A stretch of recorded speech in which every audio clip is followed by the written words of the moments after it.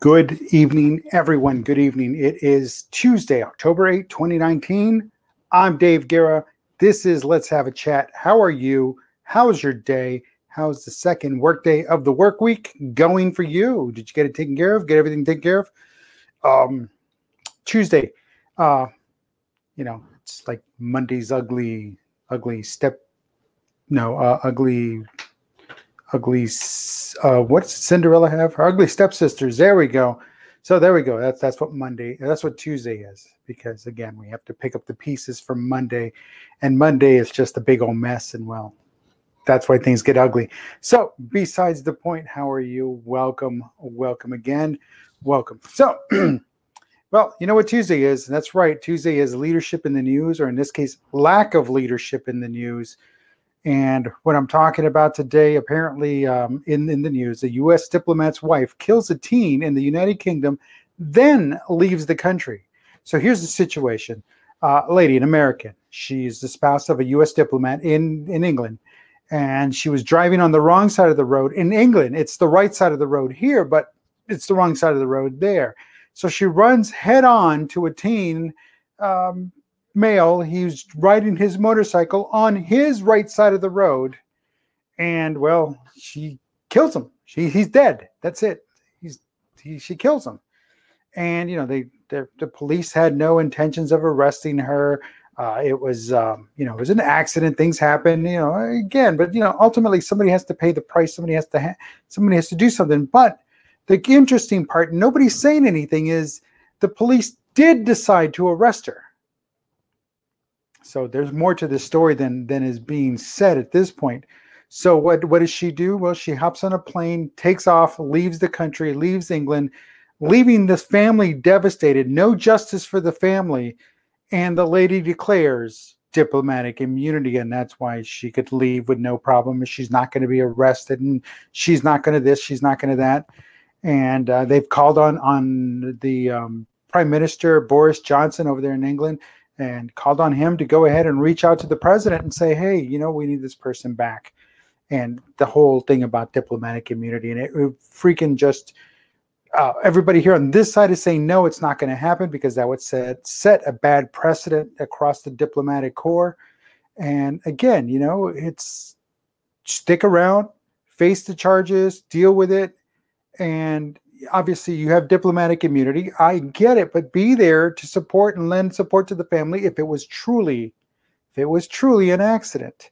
I mean, that's what any decent person, human being would do, is stick around even though it was an accident. And it's like, I'm sorry it happened. It goes that route, and that's the route people take.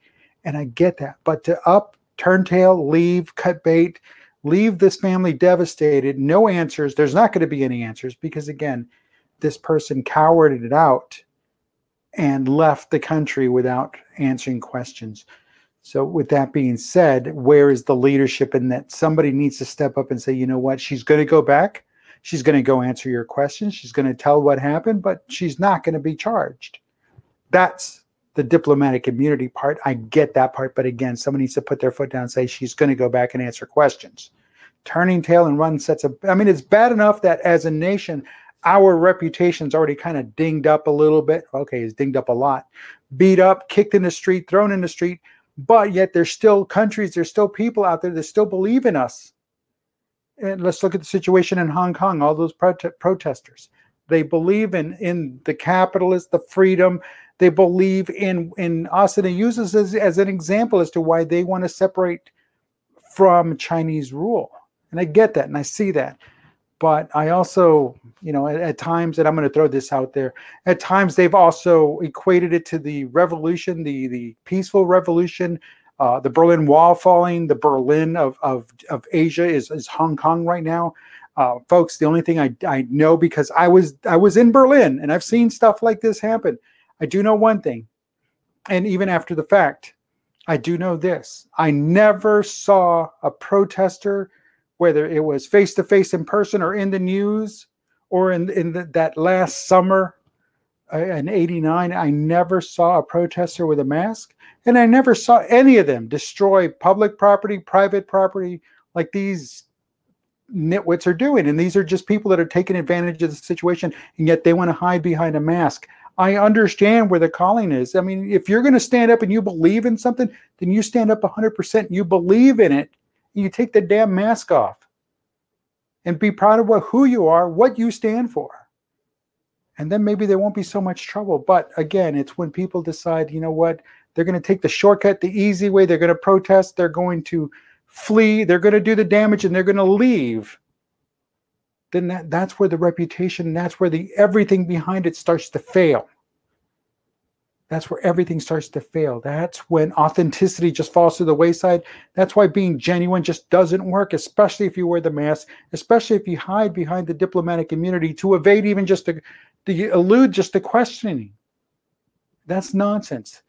So where's the leadership in all of that? Individual leadership, there isn't any. And organizational type of leadership, there needs to be that. There needs to be that 100% of the time, all the time. Needs to say, you know what, you're going to go back.